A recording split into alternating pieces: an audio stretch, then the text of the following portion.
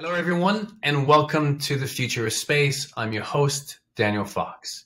Our guest today is Lori Garver. Lori is a leading figure in the U.S. space program and frequent contributor to the public dialogue on national civil space policy. She was the deputy administrator at NASA from 2009 to 2013 under President Obama. She's also the founder of Earthrise Alliance, co-founder of Brook Owens Fellowship, and an operating advisor at Bessemer Venture Partners. Her new book, Escaping Gravity, My Quest to Transform NASA and Launch a New Space Age, just came out. Lori, welcome to the Future of Space. Thank you. It's wonderful to be here with you, Daniel. So glad that our path crossed in Washington, D.C. at the National Space Society Conference. First in real person post-COVID. So that was really wonderful. And congratulations for the award that you received that evening. That must have been nice to be recognized by your peers. Thank you. Yes, I consider the National Space Society my family, as you know. So it was very special. Now, before we go into your book and all the wonderful stuff that you're working on, could you share with us 3 words that capture the essence of space for you? Sure. I guess for me, they can be separate or they have meaning together, and that would be vast, infinite opportunity. So, of course, space is vast. I think a lot of us are drawn to it because of just that. If you want to do something big, something that really infinite, meaning we do not yet know what all is out there. Not that it goes on forever and ever. That's a little more than I can wrap my head around. But the opportunity to me is, as maybe you might have thought, the transporting people across the ocean would have been, for the first time we built ships, certainly a lot of analogies to early aviation. There's nothing but opportunity out there, and we don't yet know all the things people will find that are of great value to do in space. I think it's always hard to imagine the future and what it will be at that time. I mean, if we go back in the 1900s, when Tesla and Edison and the Wright brothers were creating this new vision of the world, a lot of people would have, even back then, a lot of people have said it was ridiculous trying to fly, to go to the sky. And it would have been easy to say to Edison or even Tesla, it's like, why waste so much time trying to power the world where we have other issues to take care of? But the vision, the world that they created actually elevated the world into a new place. And it would have been really hard for people to envision that future. And I think we're in that place today. Yes, I think we have technologies that gives us a glimpse of what that future can be, but we're totally, I think, unaware of how impactful that future is going to be. Would you agree? Yes, and luckily we have had people throughout history who have been able to envision something more. And those people have been really important throughout history. You named a few, and they had to stand up to the naysayers, and we're still doing that in space a little bit, but that's right. If you didn't have people really pushing to say, oh, maybe this could be something, we wouldn't be as a civilization where we are today. Now, of course, good comes with bad. And we all know that lots of our inventions didn't always turn out to have everything be helpful over the longer term, which is, in my view, why we have to keep inventing. Now, besides the science story and the technology story of going to space, and there's a political story also, legislations and policy story of going to space. What do you think for you is the human story of going to space? Well, the human story for space, for going there, started long before we went. in my view, some of these visionaries, science fiction writers, for example, have been envisioning people and what life could be like in space and the things of value you might do there. Some of those early pioneers got some things wrong, but for the most part, we are on a path that follows their lead. I think the reasons to go to space for individuals are sort of as many as there are individuals. That's the point. And the political story for me of trying to help get the barriers to entry, increase the accessibility to space for people, for stuff, was the goal, because I know none of us know everything. And when we open up more minds, more eyes to the potential, they're going to come up with their own reasons to go personally, their own things to do there that are of value, their own solutions to even our problems here on Earth from space. So humanity, not everyone wants to go. You get this really interesting response when you ask people, would you go? But as a humanity, I think it's rare to find someone who believes we shouldn't be going. And I know not everyone even probably supported Apollo. And people don't necessarily support the government spending money sending humans. But humans going is something that most people accept is, well, without it, we don't have much of a future as a species.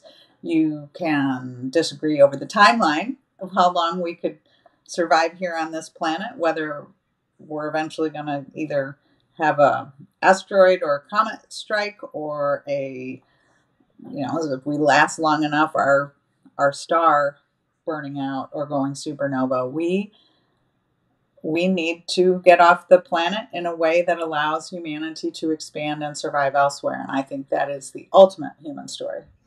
I think life has been waiting for this moment for 4.6 billion years, right? If it started as this single cell and then just evolved to become multi-cell and invested so much energy in developing life, ultimately it's because it wants to figure out how to get off the planet and start spreading on the universal level in the same way that it's been spreading on Earth. And because it wants to survive and wants to continue. And the human species is really the ambassador. It embodies the best and the worst of life. We can engineer it is cruelty, but at the same time we beautify and we exemplify this capacity to innovate, and to every time that we reach a ceiling or limits, we figure out how to move beyond and forward. For me, I'll along that vein, have for a long time people say, oh, humans are, an exploring species. Like, well, all species explore to survive. And so you get really deep on this. You think about humanity, likely first of life, not humanity, the first seeds of life likely came here from outer space. And if we need to survive to go back, that is a very natural quest. Absolutely. Were you always interested in space? I mean, you were at the National Space Society, and then you ended up being, with NASA on the policy level. But from the little Laura Garver as a teenager, were you always looking up to the sky and saying, I wanna have a career in the space industry? My story is different than most people my age in the space community because I did not grow up that way. I was raised in mid-Michigan from a family that we were farmers. My dad became a stockbroker. I have no engineers or scientists, but my uncle and my grandfather, who were farmers, were state representatives elected by their fellow farmers to help better their neighbors and so forth. So I was discouraged from going into science and math, as were most girls my age back then. I was ready to take calculus my senior year. This is a story I have in the book in more detail, but they only sent the boys to the college calculus class, not thinking a girl had any reason to want to do that. And my undergraduate degrees, therefore, were in political science and economics. I really didn't start paying attention to space until they sent someone who looked like me. And that was Sally Ride in 1983. And it was the year I graduated from college. My first job was working for John Glenn, but I came to work for him because I thought he was our best chance at beating Ronald Reagan, who was running for president. It had nothing to do with space. So he was really my first entry and into space. And I got the job at the National Space Society after applying to be the secretary, bookkeeper, receptionist. And I really just needed to pay my rent. So no, I came to this wanting a career and a life that helped leave the planet and the people on it better than I found it. And right away at the National Space Society, I realized space was a beautiful way to do that, a very important way to do that. And I got a master's at night in space policy while working full time and moved on within the Space Society, becoming the executive director a few years later before my NASA career. So I'm one of those people who did not grow up saying I want to be an astronaut. My draw was, I think space has, vast, infinite opportunity. I really want to hear, though, because you were saying your story, and I do feel that you are someone similar to me who, I don't know if you grew up wanting to be an astronaut, but you definitely have had other interests. I did. I really did not grow up with any desire of going to space. I've never thought that space was an accessible place. I've always thought of space as just this, okay, it's this thing that is bigger than us, but we'll have to figure out how to live on this planet because this is what we have. And in 2020, I had this, along with many other people, because of Elon Musk, I had this moment of realization that, wait a second, no, we're just at the scale of, we're at the same place than we were when we looked over on the ocean and realized, oh, now we can go. We figured out how to make some boats and then we can go. And understanding that nature had been waiting for this moment for 4.6 billion years. That for me was my big turning point. And I've always, because I've spent a lot of time in nature, I've always understood nature's foundation of disruption and tension. It's always pushing the boundaries of the environment. Like every single species has a capacity to destroy their environment, but they're constrained by other species or by the limit of their own capacity. And the human is no different than that, because it assures that's how it assures evolution. You eat everything that you eat, that you can eat, and then after that you have to figure out how to get to that next meal.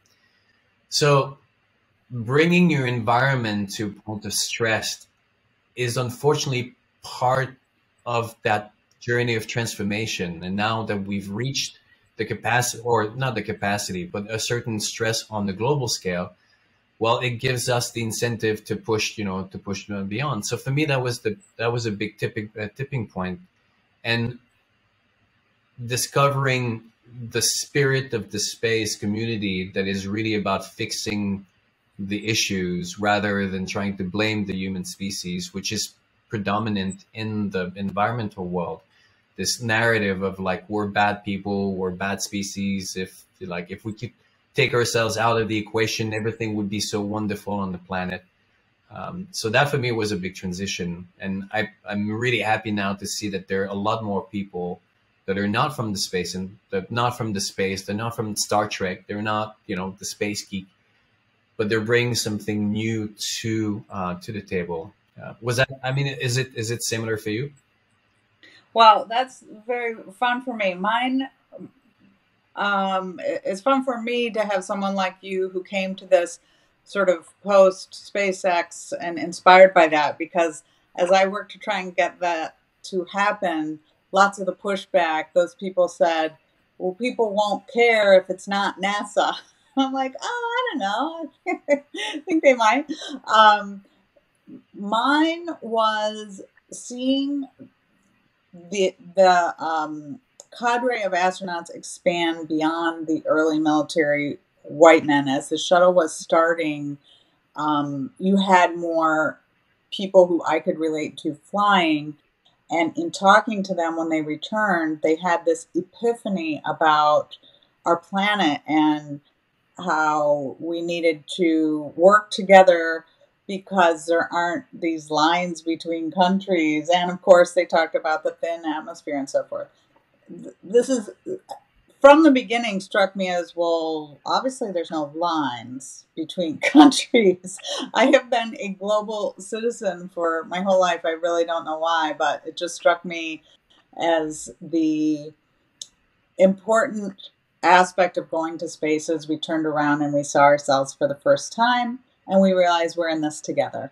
It's kind of the similar. I mean, as soon as we all live in one house, and the house is different rooms, obviously. But once you step out of that house, you look back and you realize, well, everybody's living on the same roof. Yes, there are divisions within that house, but we're all kind of managed to live with all these separations or these different personalities. And I think that from my perspective, often we do need to recognize that we have differences, but the human story is what really connects us all. And at the bottom of it, we all want the same thing. We all want to be recognized, valued. We want to put food on the table, and we want to send our children to school and give them a future.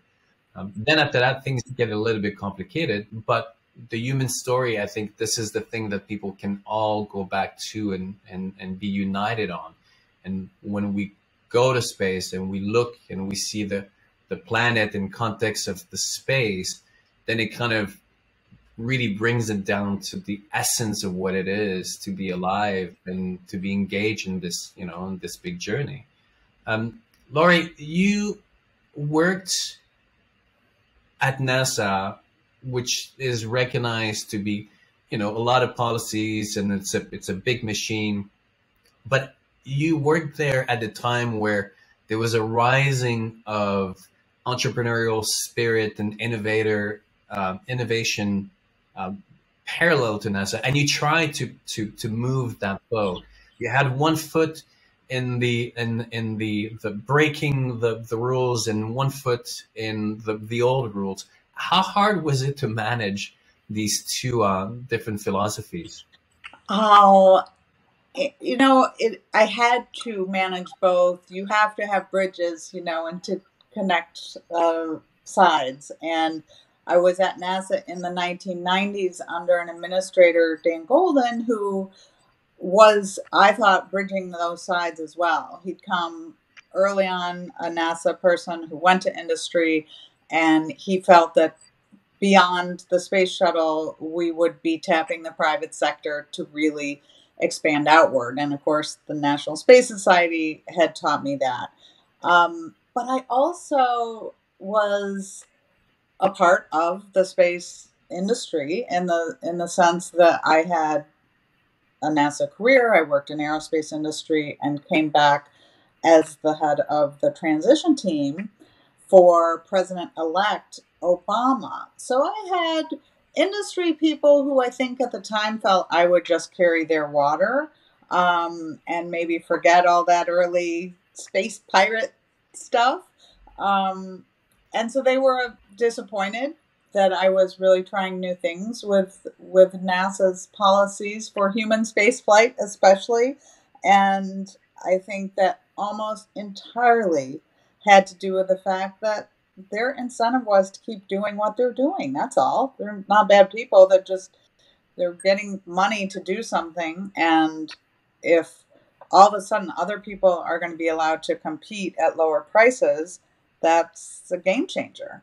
And in the book, I talk about it with a reference to Moneyball, Moneyball being a book and a movie about baseball. So it seems unlikely, but when Billy Beane, this Oakland A's general manager, tried to make some changes to baseball to make it you able to do recruiting in a more effective way, the rest of the baseball community hated him for it. And there's a scene in the movie that I've watched dozens of times because they say the first one through the wall always gets bloody. People do not want to change. And when you are driving change in something, whether it's business or government, there the people are going to fight you on the other side. And this quote is, they go batshit crazy. And there were people who went batshit crazy over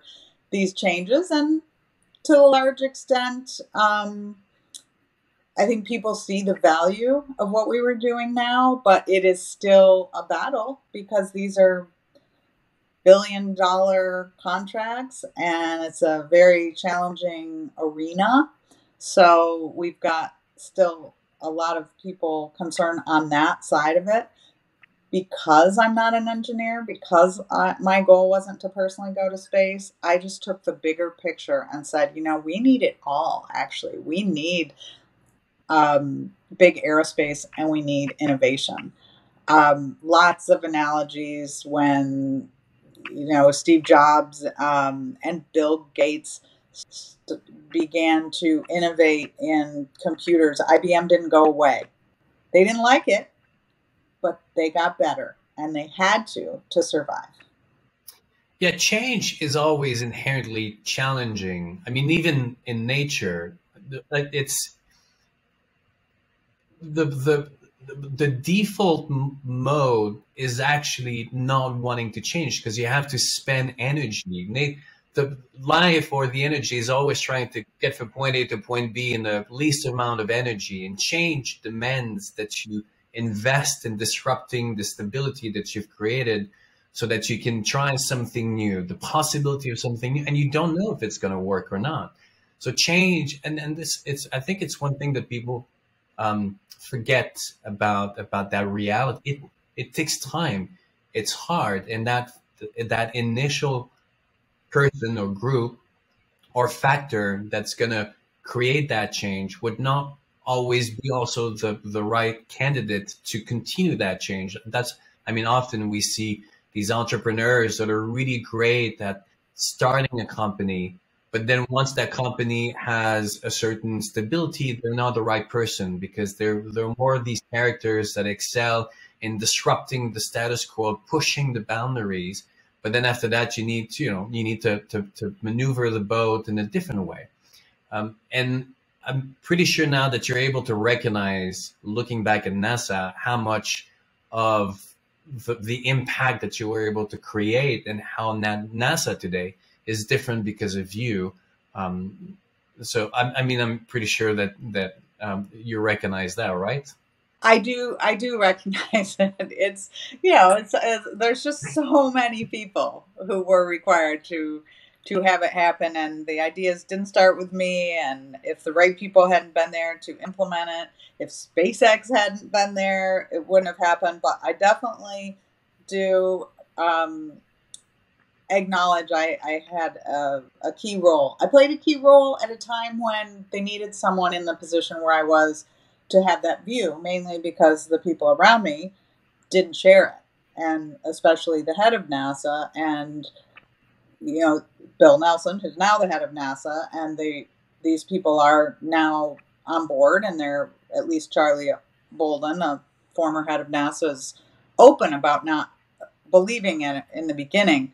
My little tweak there is, well, if I hadn't been there to fight sort of around you to get it, there wouldn't have been anything to come around to.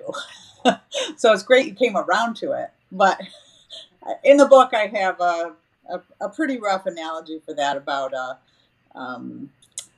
being lifeguard and maybe waiting till someone's in shallow water to try and save them.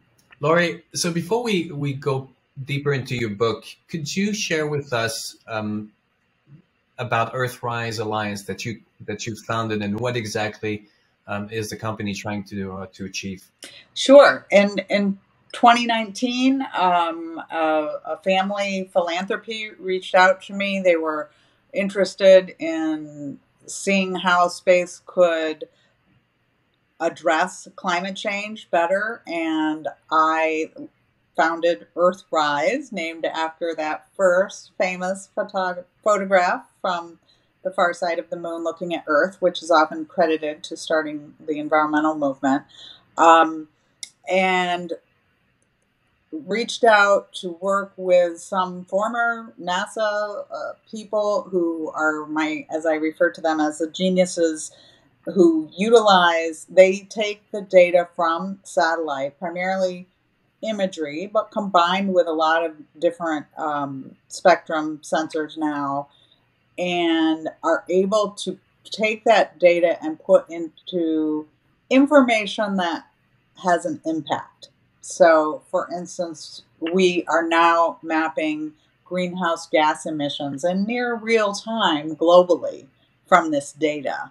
And we got that information to Envoy Kerry before he was going to China to talk about their climate negotiations, to show you cannot hide anymore. Space is a wonderful place where we can have regular, timed, known data about certainly what's happening to our planet. Around 80% of what we are experiencing in climate change is we only know because of satellites, where you can calibrate what's happening in each different place on the ground. But it's the interactions of the atmosphere, the ice, the water, and the land that NASA models that is really allowing us to understand, and therefore,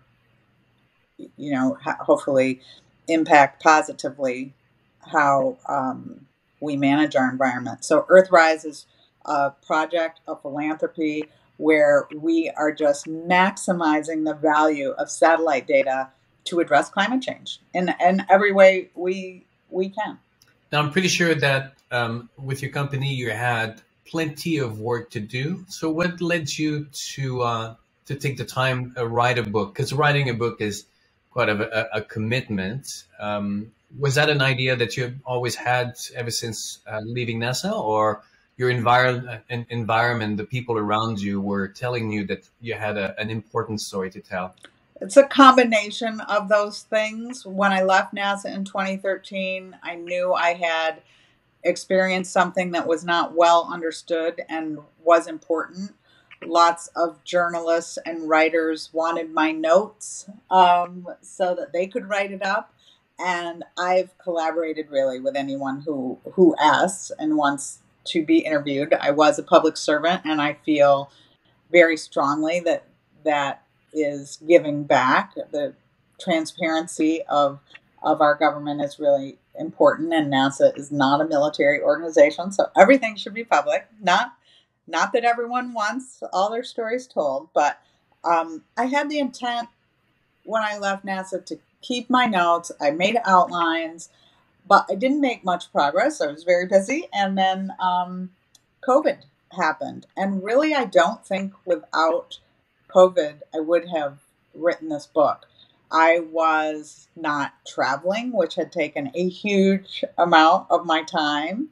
I initially committed to spending my commute time on the book, and I ultimately found that we also are fairly recent empty nesters, that I could spend my time doing it efficiently. But it did take a couple years, and I had started it before COVID, but I was committed to doing it because there hasn't been a lot of knowledge from inside the agency at the level where I was. Those people don't write books.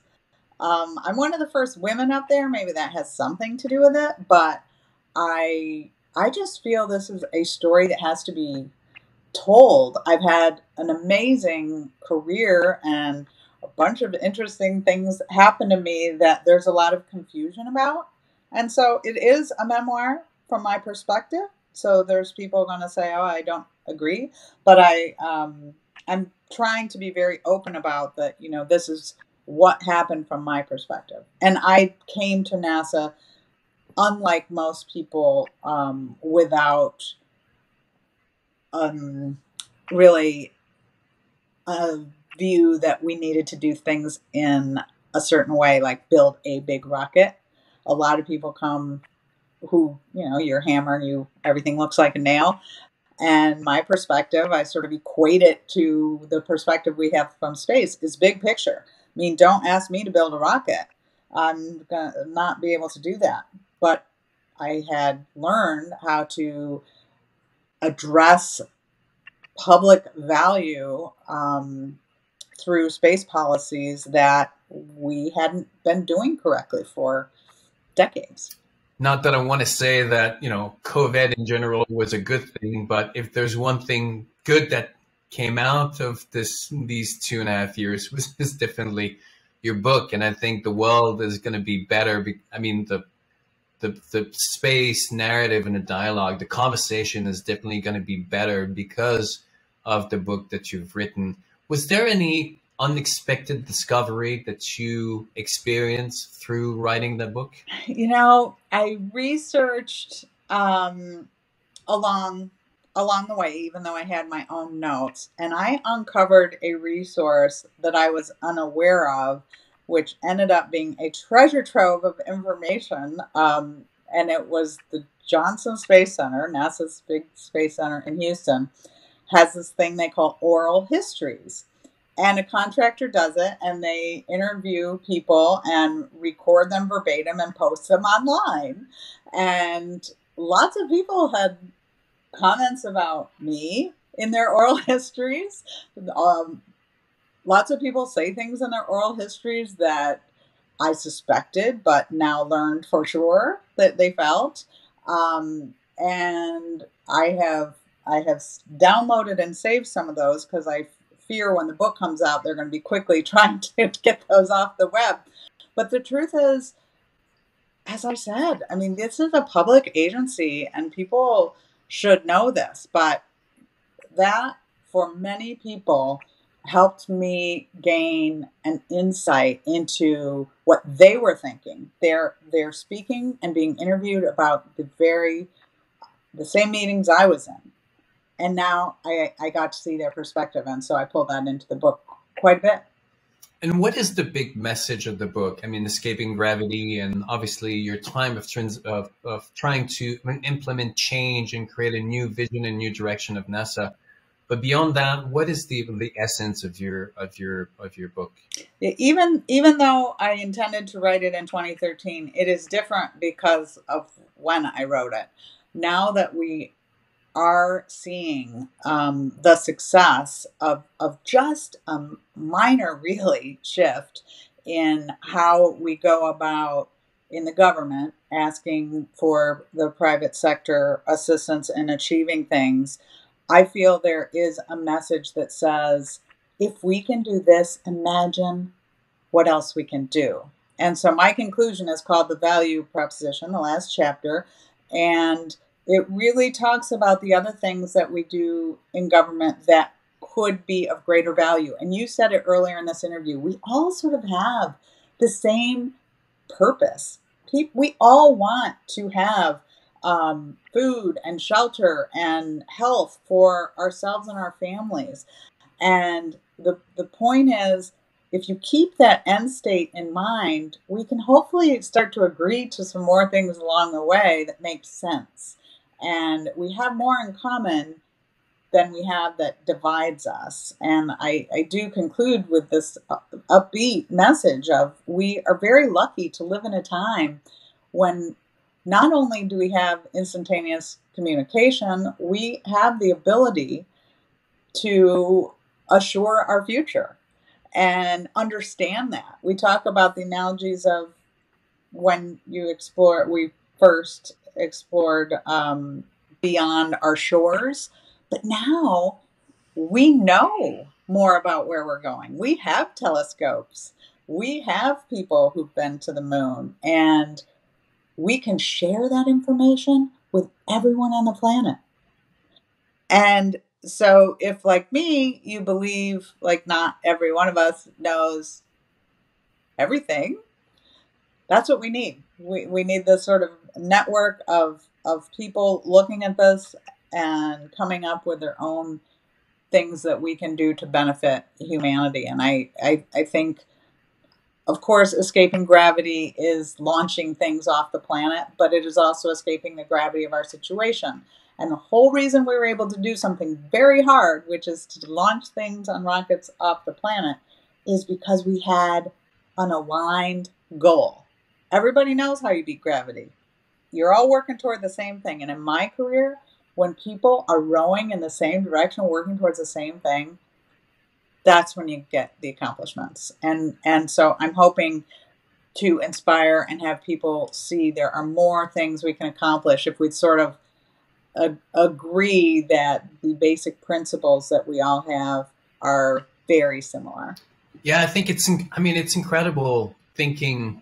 I mean, you read about these journey of exploration, Shackleton, or even back in the days where the British Antarctic Society survey would like send people with almost no knowledge, and the hardship, the experience just for the quest of knowledge is just mind blowing. How far they would go and suffer just to get this information. And now we have we have a helicopter on Mars. We have robots on Mars. I've written now how the human cost of exploration not has not disappeared, but it will not be what it's been, because now we can learn about new places. We're not going blindly. I mean, even when there was the big European migration, people would give up their lives, get on the boat with little knowledge of what it takes to survive. You know, we didn't know about the deficiency of the sun or food. They would get on this expedition with an uncertain future, get like across to this place that they had no idea, get on the caravan and then cross without nothing, almost no knowledge. But now we have the capacity to go beyond and to carefully step forward, so that, you know, we don't do things in the useless and spend a lot of energy. So I think this new era of exploration, scientific exploration, but also the planetary exploration, is just going to be super inspiring and fun, because we can do it in a way that is less costly for us, right? Yes, and we can go along with each other. When people used to leave, no one knew what happened to them. Absolutely, we're bringing the story, and then we're keeping that connection. I mean, that, you know, when the people are going to go to the moon or to Mars, there's going to be this constant connection with that story, with that expedition. And not, you know, it's not like back in the days where setting out and explore these new oceans, and then you would disappear for 3 years, and then you would lose half of your crew, and then after that you would come back and people would have forgotten you, or your kids, you know, have grown up and they're totally estranged to who you are. So that human story now is really more connected because of our capacity to stay connected. And that is, much of that is because we have a space program. Absolutely. Laurie, the book just came out. Are you going to go on a big book tour? And now that we're post-COVID, then we can do things in person. Are you looking forward to get back on the road and share that story with the world? You know, we are doing, at this point, a lot of places where there's already an event. Like, I'm planning to go to New Space in Seattle in August. I will certainly go to Michigan, Ohio, New York. We will have perhaps things in space cities like Houston. But right now, I think bookstores are still coming out with hybrid or in person, and no one is exactly sure. But I am excited as I start now and talking to so many people about this vision and seeing who all wants to, who you put something out there and people are going to take from it different things. So yes, I'm very much looking forward to being in person and talking about it as much as possible. Now, there's going to be the audiobook. There's a hardcover coming out, and then if people want to want to connect with you, they can go through the LinkedIn and the book page.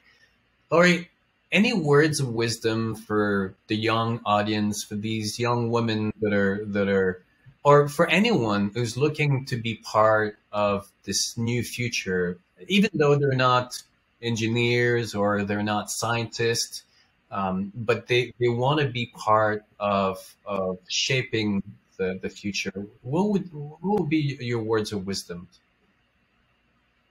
Yeah, so that is another reason to tell my story, is because I was a very unlikely person to grow up to have the career I did. And my point is that anyone really can play a pivotal role in whether it's space or another arena, because really science, we all know, is strengthened by diversity. Any group is strengthened by diversity, and there's nothing better than getting new ideas. I think one of the things I talk about in the book is we really have been a little stuck, partly because the very people who were inspired by the early stuff we did in space went into the field, and then their whole thing is that they're inspired by the same thing. So it's like a self-feeding loop. And in order to break out of that, different people being involved, people like yourself. I learned this. I came by it honestly because the National Space Society were people from all backgrounds and interests. People who were lawyers, photographers, certainly many technical people as well, who had a different idea about how we might go about doing this. And it was the combination of those ideas that is really exciting. So to me, it's, we joke the old line, these shoes don't shine themselves. These rockets don't build themselves. It's all people. And what you can think of to do, you can find a way to do. And today our tools are even much, much better than what I had. But my advice is still the same. Early in my career, it was always, show up. You are not missed by your absence. Be there. Join everything. I joined every group. I was the president of Women in Aerospace in 1992. They would have me, so I did it. And they then, I had my first child that year, and it became a thing because, oh my gosh, there aren't many women in space, much less pregnant women in space. And the more people, I think, are aware that you bring a different perspective, I think today we are much more open to that. That's why I founded the Brook Owens Fellowship and now the Patti Smith Fellowship, Matt Isakowitz Fellowship. Get those early career people who have ideas that we haven't thought of. It's so exciting. The most exciting thing in my whole career has been learning from others, and my skill is more in putting together those thoughts and people in a way that adds value. I'm not the originator of these ideas, and I'm certainly not the technical mind to make it happen. So we need everybody. Diversity is actually a strategy from nature to assure continuity of life. That's how, if all the eggs were in the same basket, it just takes one tragedy. Diversity, having multiple actors that just constantly, partner and feed of each other. It's a strategy of survival. It's a strategy from nature. We're not trying to reinvent the wheel or do something that is unnatural. It's actually natural. And the need for two different energies to make life. You know, if life was really happy just to create, you know, do it your own, then that would be something. But the reality is that it takes two to make life. So it takes two. We bring different different things to the table, which makes life so much richer and diverse, and the experience is so much better. And I'm looking forward as now we go to space and we bring the human experience, because so far space has been more of a technology achievement. We're trying to, but it's rough camping, right? We're going, it's like, okay, we can go over there, but we're roughing it. Food is awful, and it's really not for everyone. But bringing the human experience, bringing the people that are not necessarily the engineers, or don't want to rough it, but they want to bring that human experience. That for me is that new era that we're entering. That's going to be so captivating. And I'm sure that your book is going to be leading that march. Laurie, thank you so very much for sharing your time and your book with us. And I'm looking forward to share with the world. You are welcome. It's wonderful to talk to you. Thank you. We'll make sure that we have all the links in the descriptions, and the links to your book and to your audiobook. And for people, I know that you're super active on Twitter, so we'll put that too, so people can follow where you're going to be, and if you're going to be in their neighborhood, they can come and see you. So Laurie, until our path cross again, wishing you all the best. You too, Daniel. Thank you.